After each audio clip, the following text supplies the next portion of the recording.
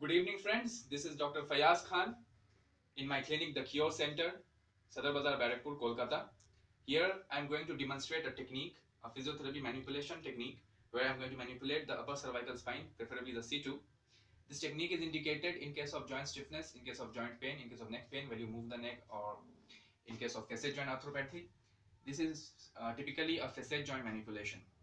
And before doing this technique, make sure you are a qualified physiotherapist trained in manual therapy.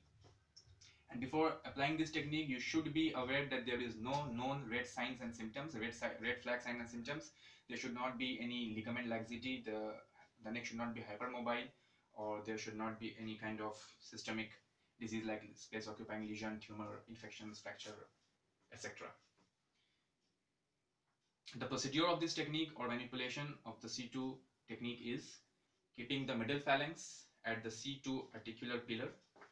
I'm demonstrating at the left C2 facet joint.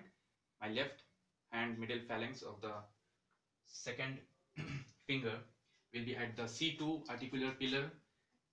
The other hand will be the stabilizing hand kept at the head and the face so that the head is stable, neck is stable. A little bit of side flexion, same side, little bit of rotation, opposite side. Make sure you are not taking the head and neck to end range rotation or end range flexion, side flexion, and then thrusting. This technique could be dangerous. It could hurt people. It could hurt or damage the ligaments. It could damage the arteries as well. So, little bit of neck flexion is also recommended in order to be on the safe side so that you don't damage the ligaments. Little bit of head and neck flexion, little bit of side flexion, little bit of rotation, and the thrust will be given in the opposite eye direction. This will be the thrust line of force or the drive. Make sure the patient is relaxed. Take a deep breath.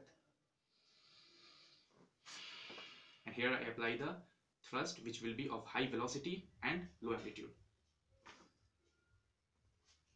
This was HVLA technique of upper cervical spine C2.